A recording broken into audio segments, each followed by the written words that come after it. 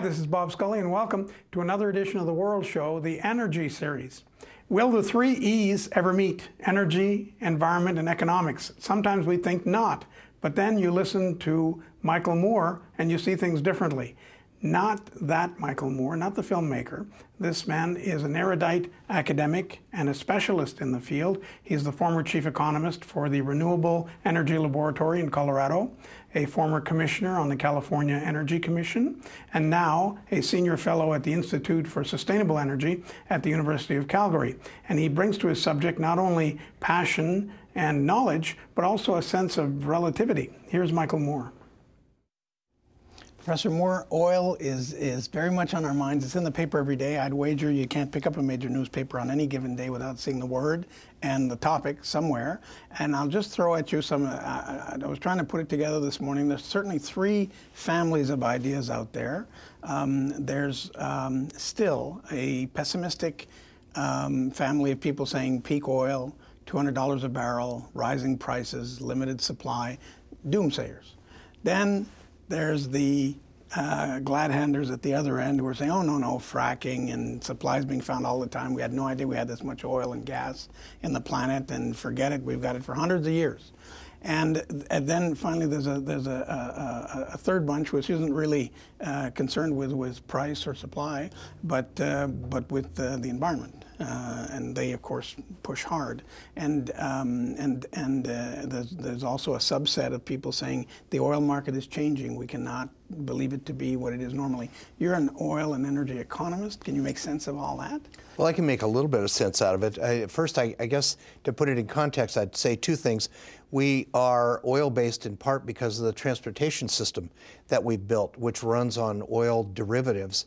And we built a lot of roads, we built a lot of cars and trucks that utilize that fuel. So in a sense, we've made ourselves dependent on a source that is liquid, very high density in terms of energy, and convenient. It's cheap, appears just about everywhere in the world in some form, and we can get access to it, and we know how to do that.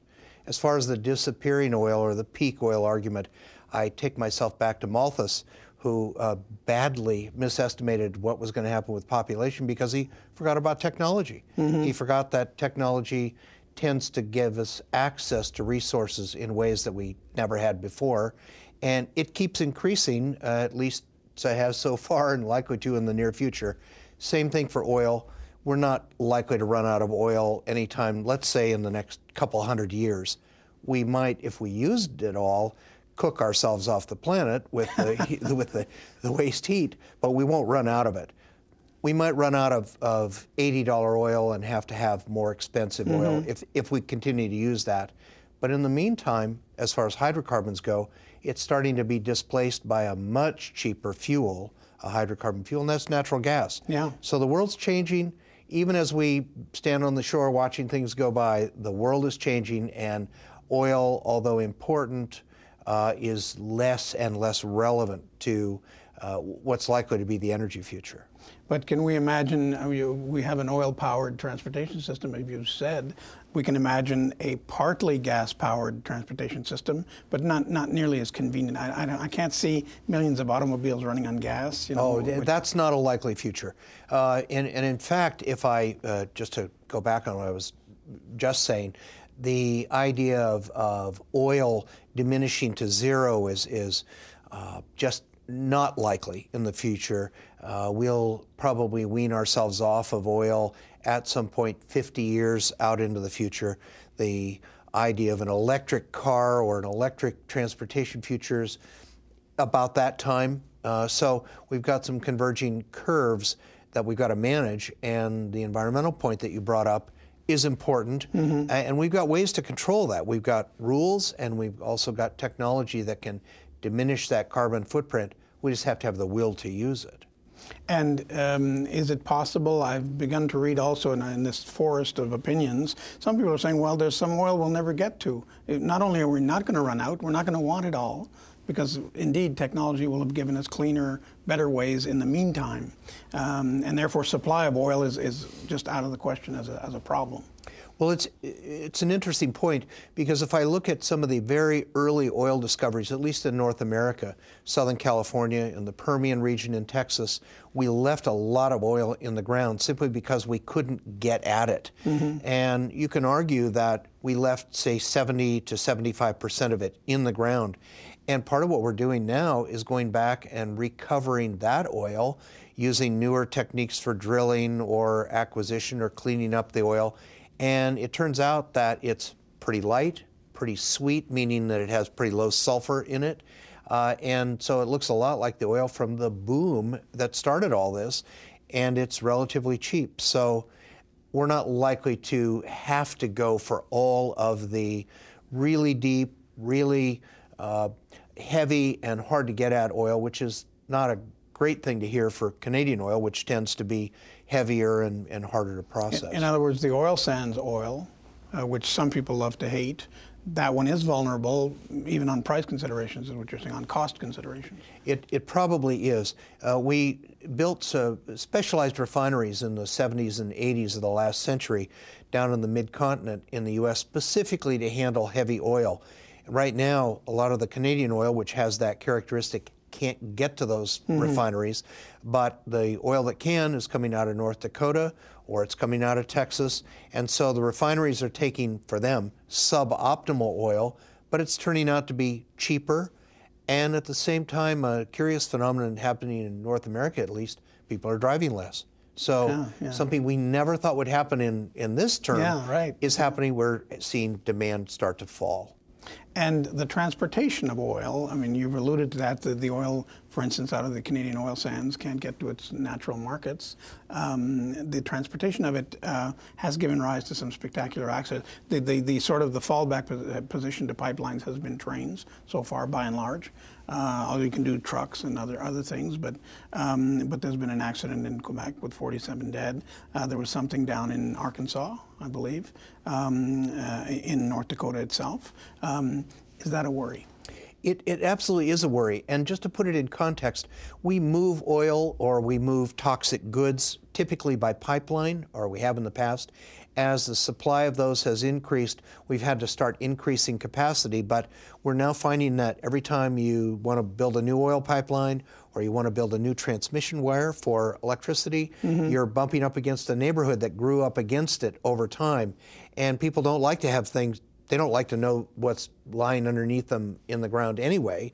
And even worse, they don't like to see it when it fails. A lot of those systems, take the wires for instance, have been in operation for about 70 years plus. You heat a metal and cool it and heat it and cool it often enough and it starts to get brittle. So they can't carry as much electricity as they did. In the pipelines, a lot of those are 45 and 50 years old. The metals tend to corrode. If we don't police them or inspect them often enough, we've got a problem in terms of being able to rely on them safely. So a lot of deferred maintenance and a lot of deferred investment in new modern systems is coming to roost with us. Now let's assume that investment is made, the proper investment and maintenance are done. Is one of them better, trains versus pipelines? Well, strictly on the basis of the accident on a per unit, or let's call it a per gallon basis, the pipelines appear to be a safer alternative today. And we could imagine that part of that is because there's simply more units moving. You've got more separate groups of cars moving in any one time than simply pushing a fluid through the pipeline. So if we maintain the pipelines securely enough over time, they're likely to be a safer, on a per unit basis, way to transfer goods. When rails comes into use, it's typically because they can't get access to pipelines or there's some constraint, and then they are opportunistic, same as any other commerce point, start to fill the gap. And when they do or have been doing what a lot of businesses do, they run close to the edge. And that means that we've now got another problem that comes in, and that's our, let's say, laissez-faire or tendency to want to encourage commerce without over-regulating it. And we may have fallen too far behind that curve. And another commodity, it's funny, in the same breath that people will mention, it's practically the same vocabulary. We have hundreds of years of oil left and we don't realize it. We also have hundreds of years of coal left and we don't realize it, we don't think about it. And coal pollutes as much as oil, if not more, but it's not on anybody's radar. Nobody hates coal. Nobody's, well, some people do, but it's really not. My initial test, if you were to open the paper, you wouldn't find the word coal very much. Oil is all over the papers. Why? You don't find the word coal, and in part, I think it's because the rules and the economics of using coal have started to help to phase it out. It's simply fading into the background as far as a power generation fuel. So we tend to use coal mostly for electricity generation, and now and it used to be the cheapest thing that you could possibly get in countries like China or even in South Korea. It still is, if you're going to exclude nuclear power. But at the end of the day today, if you can mine natural gas and put it in what amounts to the engine off of a jet plane, a gas turbine, you can generate electricity that is able to change rapidly to match demand. It's very cheap and it's half as dirty as coal. So it's coal, in a sense, as a power generation fuel, especially in North America, just quietly fading into the background. And the new market for coal is likely to be in countries like China, where the environmental controls are just a little bit more lax than what we have here. And where they have supply. The Chinese have coal, and it makes economic sense, purely in economic terms. They don't have to import it, and they have a huge pollution problem.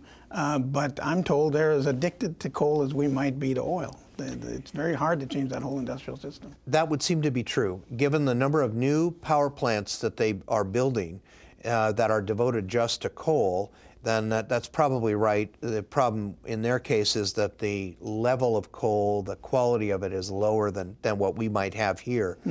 But the relevant piece for them is that that's a commitment, long-term commitment. We tend to build power plants with an expected lifespan of 30 years, 35 years. Coal plants were built with a slightly longer expected lifespan, say 45 years, but it looks as though many of them are going to last for 90. And that means that you're going to be running pretty old, pretty inefficient technology for a long time. And because of the nature of energy generation, it's very capital intensive. Doesn't move around. Once you build it, it stays where you built it. And you don't replace it very often. Too expensive, too cumbersome. So we tend to lump along with old technology far longer than some of the innovative alternatives would seem to dictate. And you want to amortize it because it's capital intensive, and you put it in one spot. You're going to squeeze every possible yield from it. Logically, well, it's true, and in the developed nations, like in North America, they have a trick that basically they'll write the value of the facility down to zero, sell it to another company, starts the amortization, It's like the oil depletion. Right, and you start all over again and deplete it down to zero, sell it again. So in some cases, the nuclear plants, for instance, have been written down on the books to zero up to 3 times. Same plant. Yeah. But and it reminds me of restaurants too. Restaurants go bankrupt, and a new restaurant comes in, uses the kitchenware and the so all the capital commitments exactly the same thing. Once you invest in it, but it's really because it's so expensive to build. It's not just a game. It's the fact is that there's a lot of capital that goes into these. Well, and not just the plant, because if you imagine that the energy system is a pretty complex web of interwoven pieces. There's power generation, there's wire transfer, there's a distribution network out to the final users. The piece that's generally missing is waste control at the end. We don't account for that very well. But this system, once it's built, is very hard to unravel. Now, you've brought up nuclear 2 or 3 times, and that too used to be in the papers a lot. It's coming back. There was the Pandora's Promise, the documentary on CNN, saying environmentalists themselves, in some cases, are coming over to nuclear, saying it's going to take too long to clean up the air otherwise. Let's do this. And after all, we only had 56 deaths with 3 major accidents in the entire industry over its existence, et cetera, et cetera. What do you think of that? Well, you're reminding me of a talk that I gave a couple of weeks ago where I was looking back to Jack Lemmon having the foresight to produce a movie, The China Syndrome, within a week of the breakdown at 3 Mile Island, and the public never forgot it. It's the cleanest form of energy that we've got. It tends to not ramp up and down to match demand very well, but it's a good backdrop for the power system. And my suspicion is that long term, when we really get a handle on how much heat we can tolerate from carbon waste, the attraction of nuclear as a power source is going to come back and be very, very powerful. We have to overcome a public perception, not necessarily knowledge, but a perception that it's either evil or that it's going to fall in the hands of terrorists and they're going to produce bombs as a result of it. And once we do that, and once we retool the perception of the value of it and the fact that we can safely control it, then I suspect we'll finally see some greenfield sites again. But the length of time it takes to get a permit and build a nuclear plant from ground to generate electrons, probably about 17 years. That's a long time to keep the dream alive when you can build a gas turbine in 3 years. So we tend to take the easy way out. I think it's going to take dedicated political leadership, a financing industry that is aware of the potential and has got some longevity associated with it to get back to nuclear. But it's 50 years out. It's in our future. But it's a big pendulum, because I remember reading France and Germany, for instance, they went whole hog for it. I think 50% of French electricity at some point was generated by nuclear. Now in Germany, at least, they're decommissioning. They're going the other way. They're shutting them all down. So it's a big pendulum. It is still, and people do confuse it with bombs. The word nuclear, of course, brings up the idea of weapons. That's going to be hard to undo. It is very hard to undo. And when you get a government such as Germany, or such as the reaction, the pushback from Japan as far as their own nuclear fleet, when you get that happening, it's hard to turn that around when they are saying to the public, look, we can simply replace all this. We'll build solar, we'll build wind, or we'll have methane gas generation from waste dumps. And at the end of the day, it's a misguided dream. We can't build enough renewable energy in order to match the kind of need that we have today. And so you take people and give them a false hope that they can change, such as they had in France, or such as they've been espousing in Germany. And there's a bigger day of reckoning coming when they have to go back in, and as France is doing today, and saying, well, maybe we made a mistake. Maybe we better think about relicensing the nuclear facilities and buy another 20 years. Japan's probably going to do that with half of their fleet now, because they've shut everything down, all 54 plants, and they're going to get back to natural gas-fired generation. That won't last forever. So there's probably a resurgence and a lot more safety coming. And wind and solar, we're happening upon all of them in order. I've not met a single commentator in this series to tell me, yeah, wind and solar. Everybody says, oh, wind and solar. It's just, it's wonderful if it works and is economical, but nobody can demonstrate it. And there's true believers out there, but when you scratch a bit, it's always government subsidies. It's always kind of a boondoggle. Are we going to give up on all that at some point, or? I don't think we're going to give up on it. It's too firmly fixed in the public mind to do that. For instance, we did a survey of Canadian households to find out how literate Canadians were about energy issues. Sandia Labs in the U.S. is doing the same kind of survey to find out what the public knows about energy in general. And we find that even though they don't always have it available to them, most people want to believe that their power comes from hydroelectric, green, or from wind power. And so the perception is that it's out there, I can get it, and it's cost effective, when in fact the wind doesn't blow all the time. It's blowing mostly at night when we are not using that power. Solar is only available during hours of sunlight, and they're very expensive. So when we imagine using them in conjunction with each other, we can imagine 35% maybe of the total electric load being covered by that. But after that, at least in today's world, if we don't use nuclear, we're going to be backing it up with some sort of hydrocarbon-like natural gas. And the word green is so sacred, and of course it should be. It's respect for the environment that the good Lord gave us, and we want it to be clean. But you have pointed out, with a good sense of humor, actually. For instance, you analyzed green jobs, how they were tallying so-called green jobs, and you said if I take that accountant who's in a green job because he's working in a solar plant doing the bills, and move him across the street to the oil company, now it's a dirty job. He's doing the same job. So there's a kind of theology around this green stuff that maybe isn't helping their cause at all. Well, it's not helping us get to the place we'd like to get, which is a more benign impact on the environment.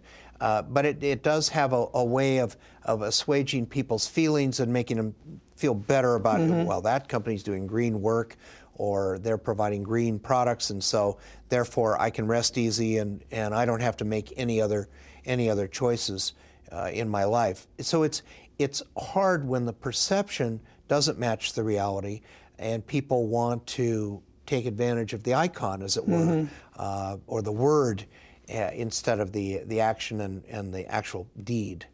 And since we're sort of cataloging them one after the other, solar and wind have been shown to be stubbornly uneconomical. Hydro, however, harnessing rivers, that is economical, or has been in many cases, certainly in this country. But is it just out of favor?